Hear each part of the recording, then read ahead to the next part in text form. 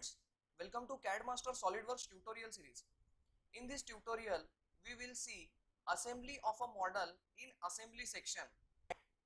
In this tutorial, we will be doing assembly of this model and the parts of this model which are assembled will be provided in a library. That is, a dedicated library of these parts will be provided to you for you to practice. We are going to assemble parts and create this model. Now we are in the assembly section. First we will select the insert components option.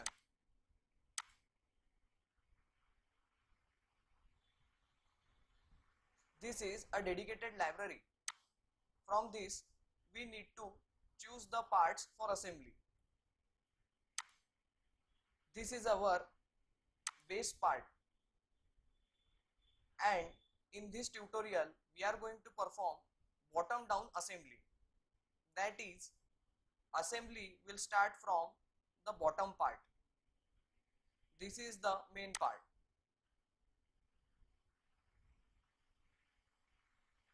After selecting this part, we will be selecting parts one by one and apply standard mates. And in this tutorial, we will be seeing few standard mates such as parallel mate, perpendicular mate, angle mate and coincident mate, which we will be seeing one by one. Now let's call out the second part in the same way. Select the insert components option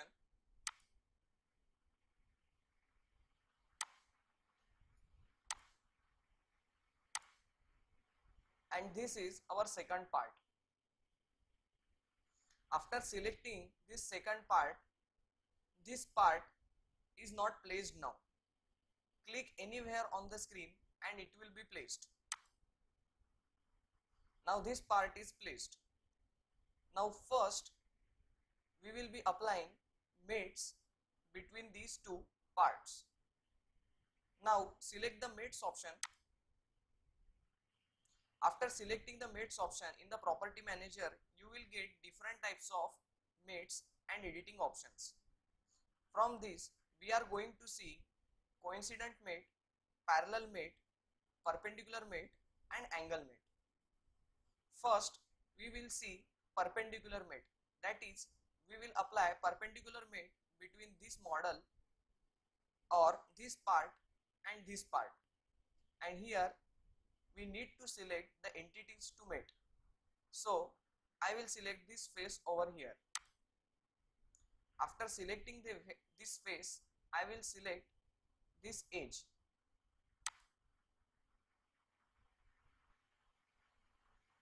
and select perpendicular mate here.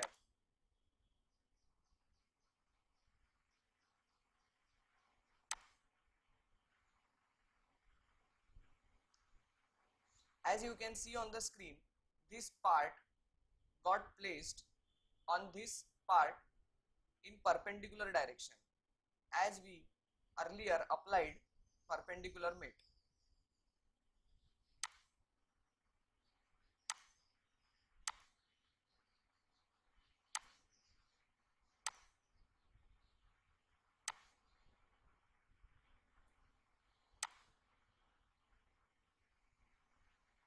Now we will see other mates. Now we will see parallel mate. Select the parallel mate. I am selecting this face of a groove over here and this face of the part. Now as you can see on the screen, after selecting the type of mate and entities to mate, the action got performed and this part became parallel to this face of a groove. Now we will apply coincident mate. Select coincident mate and here I am going to select this face and this face of the part to make it coincident. Now the deviation was a bit little, but it got deviated. Now again I am going to apply few times coincident command or coincident mate to fix this part over here. Just see.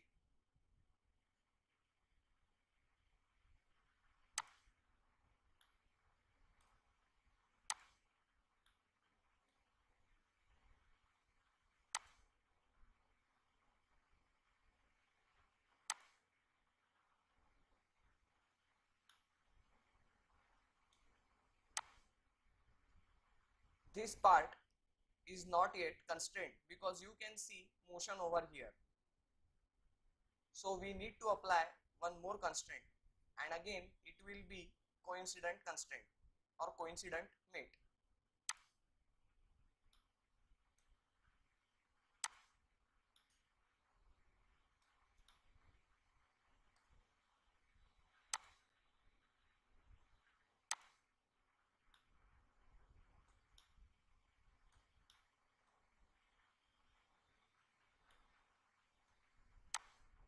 Now as you can see, this part is not moving.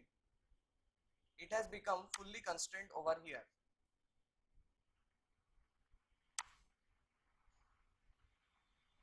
Now let's select second part to assemble. Again select insert component.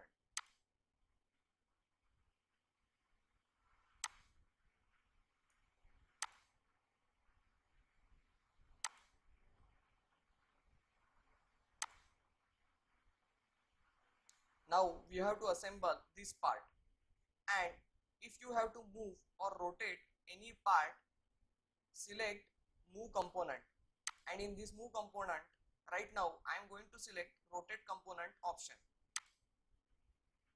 as I want to rotate this component. You can adjust the direction and adjust the component according to your requirement.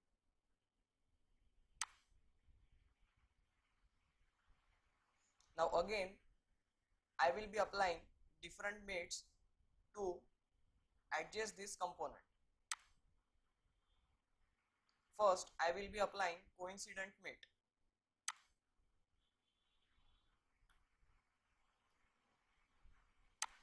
I will coincident this face with this face of this part.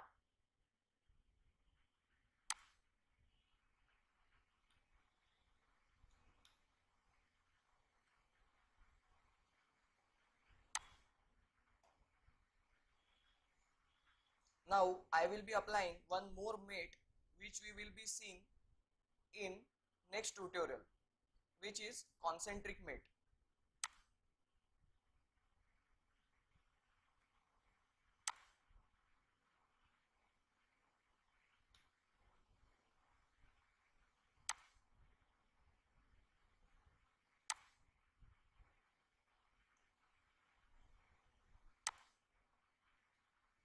Now we will insert our another component.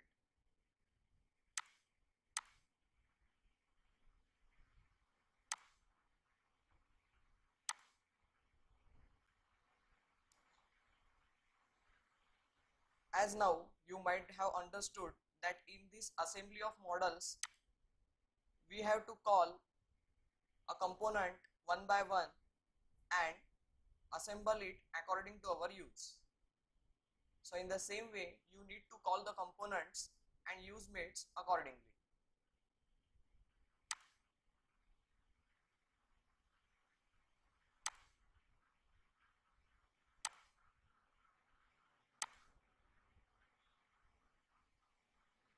As you can see, I applied concentric mate over here, and to make it fully constrained I will be applying coincident mate also. I will coincidence this face with this face of pin over here.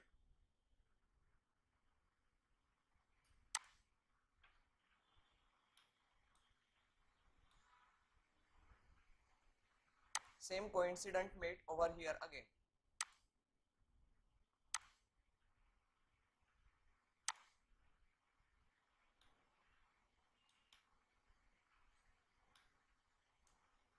Now as you can see, this pin has become fully constrained.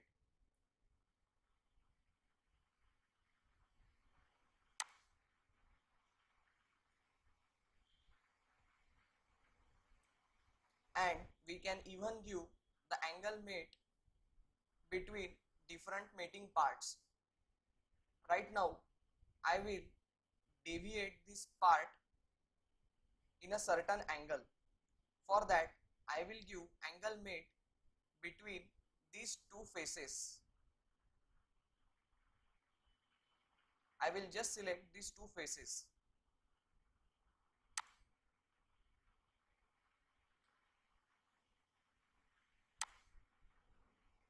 As you can see, after selecting that two faces, I got angle mate option over here. I will select this option and just change the angle.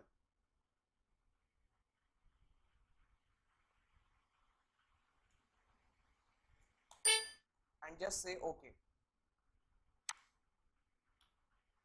As you can see, this part was in different angle earlier, but now after applying the mate, it got deviated.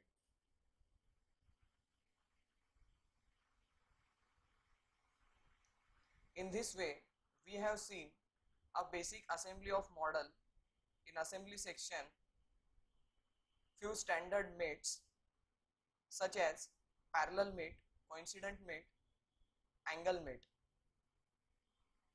and assembly of this model. Thanks for watching the video.